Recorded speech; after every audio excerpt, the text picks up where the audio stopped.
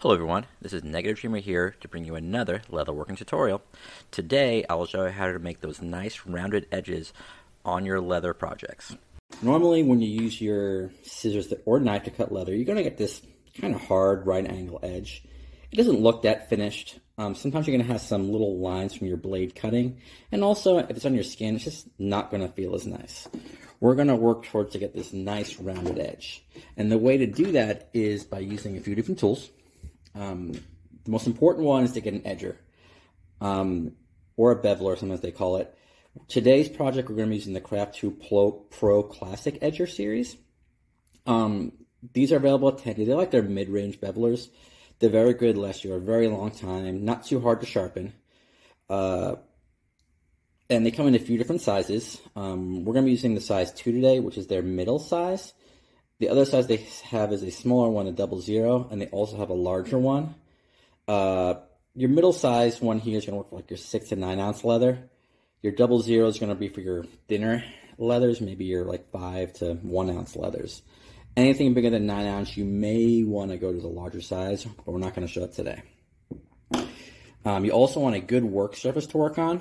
As you use this tool, you may scratch what you're working on, so you don't want to be doing this on your table. You don't want to be doing it with anything important. I'm going to use the Deluxe Stone Slab from Tandy, but any soft, hard surface that you don't mind getting scratched a little bit is fine. You're also finally going to use something to slick off the edges. I'm going to use the Craft Tool Multi-Size Wood Slicker. I like this because you can do a lot of different sizes of leather here.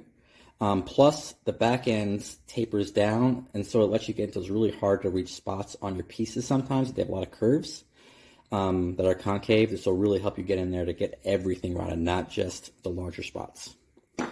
So, the first step is on your item. You want to lay it down on your hard surface and take this tool.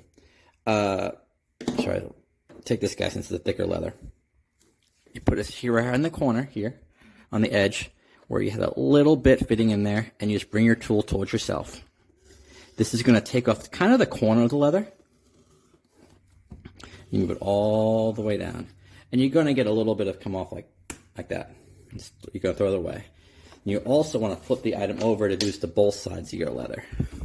So once it's there, put your tool here and slide it right down.